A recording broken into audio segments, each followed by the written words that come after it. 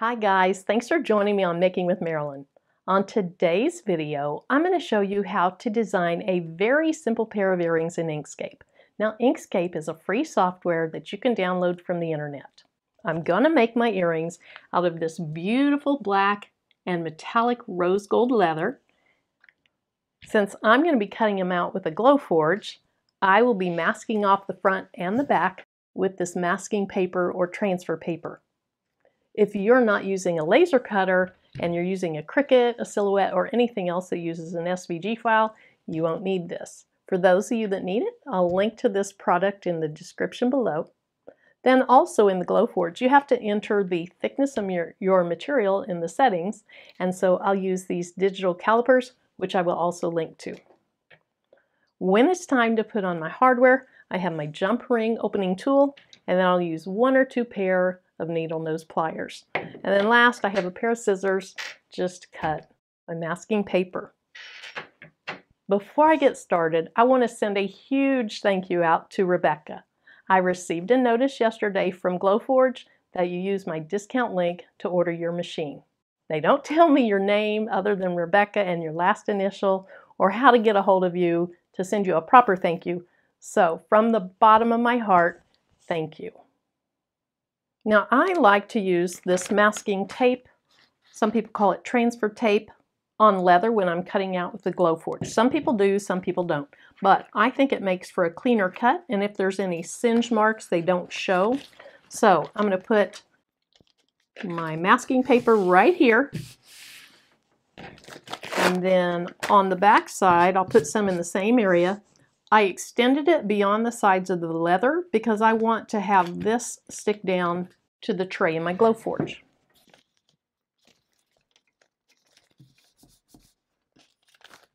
Now when this is on the bed of my Glowforge, I will be able to see through the tape enough to know where to put my design so that I don't accidentally get into one of the old cutouts. The other thing is, you have to know the thickness of what you're cutting. And so this is my pair of digital calipers I got on Amazon. Again, I will link to these in the description below. But you need to make sure that when they're closed all the way, they're set on 0. If they're not, if there's a number there, you click on this little yellow button that says 0, and it'll 0 it out. You just slide them open, and then in an area where you have your tape on the front and the back, you're just going to gently slide those together, and then you don't want to press them really, really hard. You want it to be a true measure. These say 0.05. I've had really good luck at cutting this out on a 0.06 setting, so I'll probably go ahead and go with the 0.06 setting again tonight.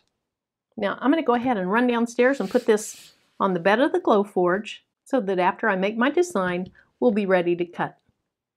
I'm in my applications folder, so I'll double click on Inkscape to open it. And I'll make it bigger. Now, this is just a template, and you can set this to whatever size you want. Right now it's set to just a regular size piece of paper, and that helps you understand if you're making a design for a regular size piece of paper, how much room you have left, where to place things on the piece of paper. I really don't pay attention to the template. I want to go ahead and make my screen larger, so I'm going to hold down the shift and click the plus, and there we go.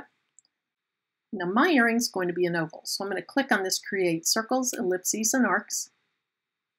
Then I'll go over here and just drag it to whatever shape I think I want. I can make it really long and skinny, wide and fat, but I think that looks pretty good right there. I'll change it to a prettier color. Then to do anything to manipulate this to see what size it is or resize it, you have to click up here on Select and Transform. So now I can go up here to see the size. Inkscape on my machine defaults to millimeters, so I'll change it to inches. I want my earring to be about 2.25 inches tall.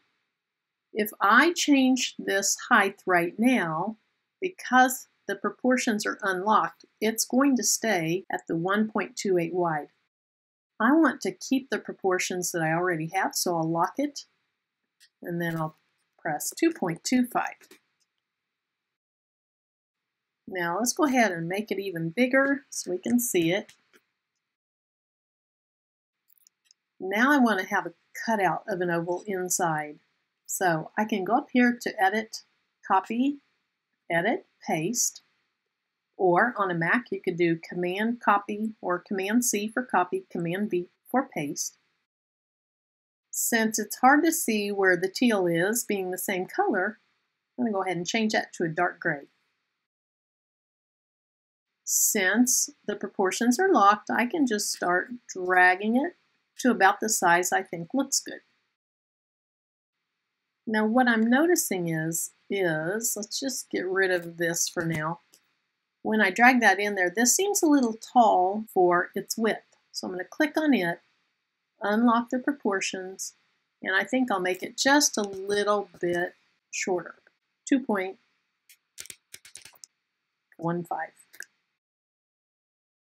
Okay, so now I'm going to copy and paste again, and I'll turn that dark gray, make it a lot smaller, kind of drag it up in place where I think it looks good.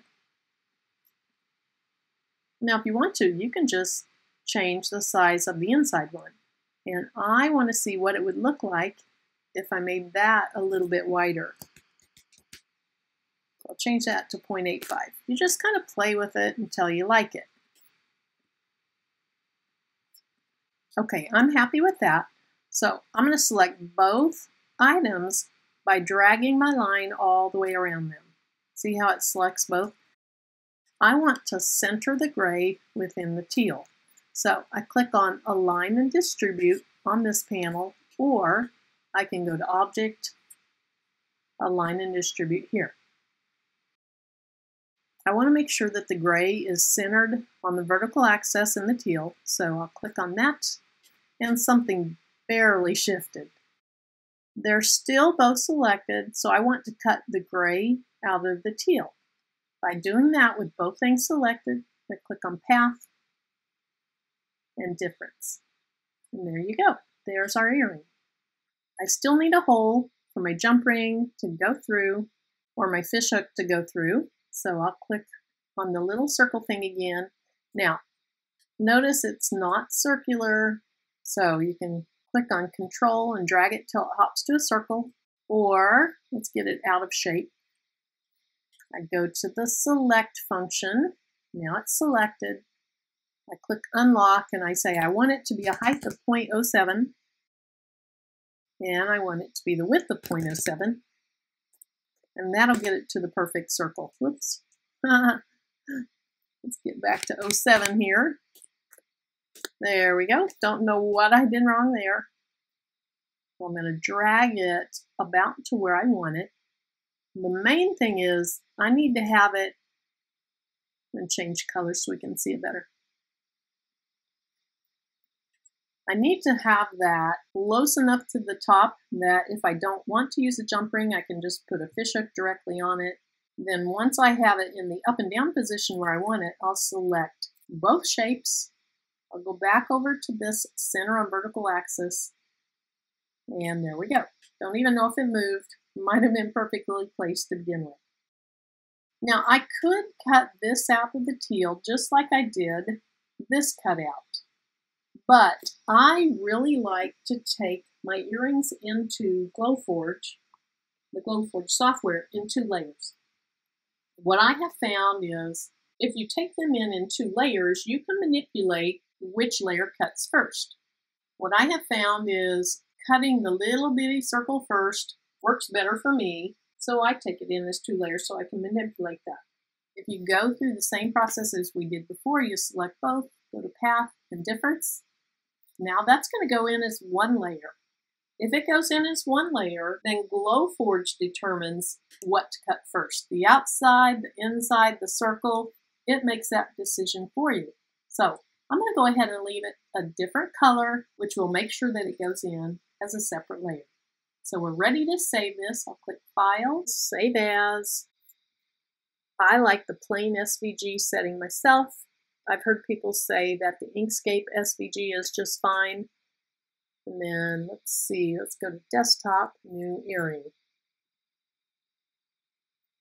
Okay, I've saved it. It's going to try to get me to save it again as an Inkscape SVG, but I'm fine with it just being the plain SVG. Okay, so I'm bringing in my design. And there it is. You can see my leather on the bed of my Glowforge. So let me just move this over to where I want it. And then here's the hole in my earring, and here's my earring. The first thing that I need to do is go up to Unknown and say that I'm using uncertified material. And I was going to use the setting of 0.06 inches as my thickness. If I click on the hole, I'm going to click on Cut, and then it changes it to a cut. See, if I click on Engrave, it's all grayed out. So I want to change it to Cut. And then manually set it to 250 for the speed, and then full power. And one setting, or one pass will be fine. So then I go to my earring, again, change it to Cut, and then have my settings at 250 and full power. I want to select my earring, and I'll copy and paste a second earring. Okay, I can barely see it's getting close there, so let me just move both of these over just a little bit.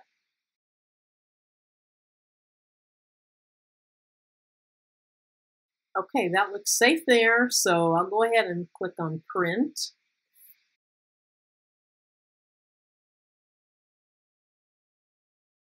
And notice that the whole cut is just going to take 23 seconds. Now, before I go downstairs and watch this cut, I want to tell you, this circle is going to cut first because it's up at the top.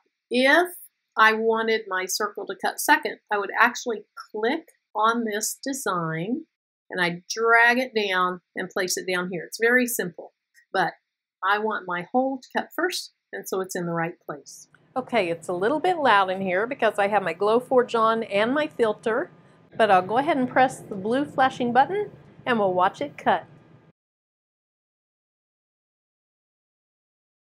Once the button quits flashing, then it's safe to open the lid.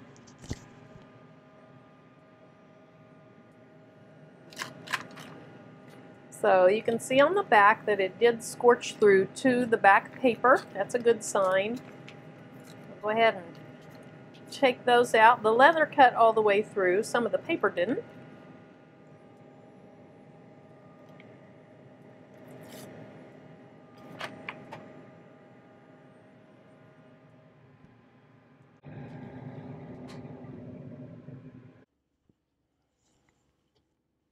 Okay, so the leather came off the back paper.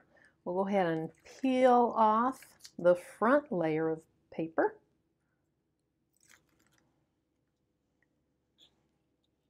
And aren't those beautiful?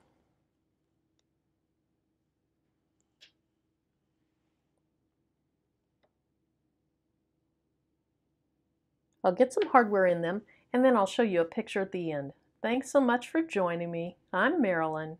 Bye-bye.